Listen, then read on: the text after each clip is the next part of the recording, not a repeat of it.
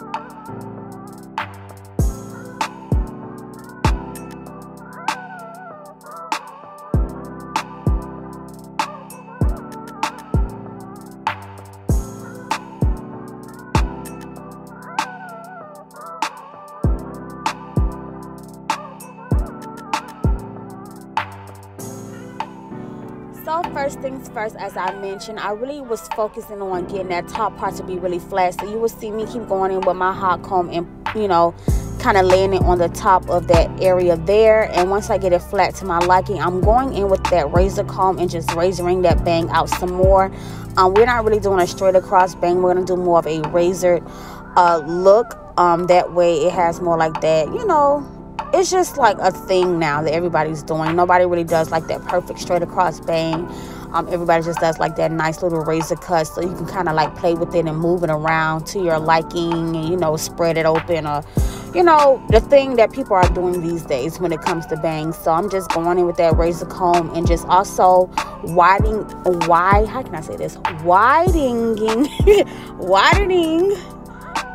making her bang wider, because it was a little too narrow for her face. And that is a big thing as well with the bangs. You want to make it to fit to the person's face. Every bang will not be the same on every person. You can't do the bang the same way on every person, so you gotta kind of go with them, how they look and everything like that.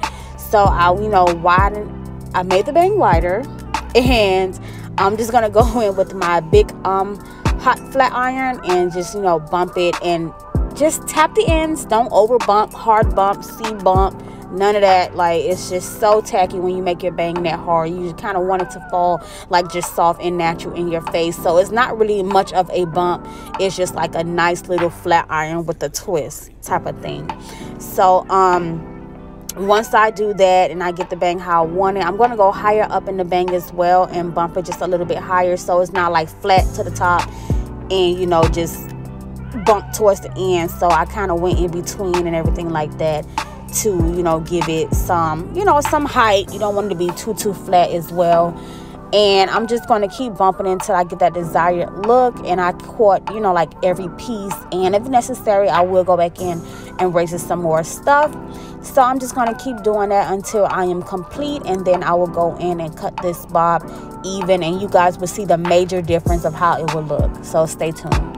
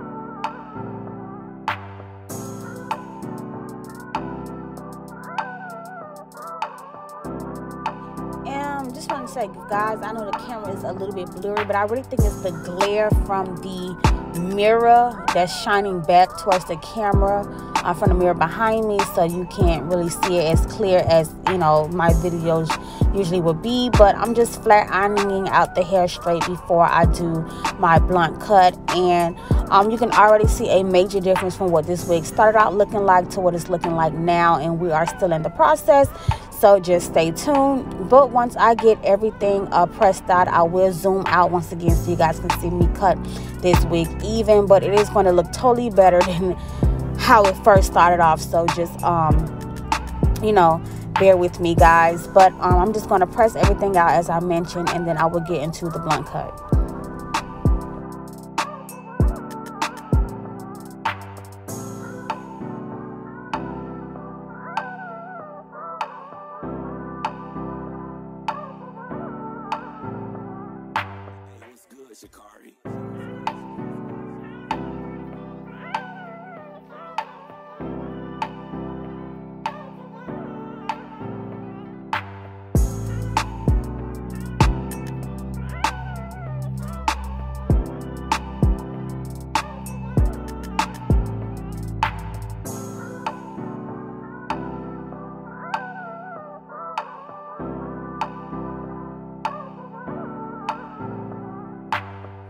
So now that I have everything pressed out, I'm going to go ahead and zoom back out so you guys can see me begin to do the cut. And I just like to pull all the hair forward, pretty much split it in the middle towards the back, and just cut everything even. Then I will go around and just, you know, match the cut up with my guideline just to ensure that it's going to lay, you know, nice, perfect, and even. So I'm just going to go ahead and, you know, cut the other side as well. She really enjoyed this look. Like, she loved this look when I was finished, and she actually came from far to get this install, matter of fact. So I can't remember what state, but I want to say it was New York that she came from. And we were going to go with one look at first, but then when she seen I had the Chinese bang wig, she wanted to do that one instead. We was going to do like a curly bob at first, but as I mentioned, she switched her mind. So now that I went ahead and cut it even, as you can see, it gives it a way more better look. And I'm just, you know, checking the guideline and making sure my cut is even in the back as well, and just cleaning it up if needed be, or, you know, even cutting it better and everything like that. So I'm just combing all that hair in the back to the back, and just making sure that the cut is nice, clean, and even. And then I would just add some little sheen or whatever like that to the hair to give it that nice, you know, glowing, shiny look, but not too much oil, because if you put too much oil on hair, y'all, it's gonna look wet and it's gonna be stuck together, and it ain't gonna flow right, and it's gonna be stiff. So you don't want to do that. Just a little tad bit of oil to give it that nice little shine to it. And I did, you know, flat on your bump the ends as well to give it that nice curved look, but not too much, because it just looks better that way. It looks cleaner that way, and it looks more complete when you add some heat towards the ends. So I am almost done with the finishing look. Like I mentioned, this was a quick and easy tutorial. I hope you guys enjoyed it.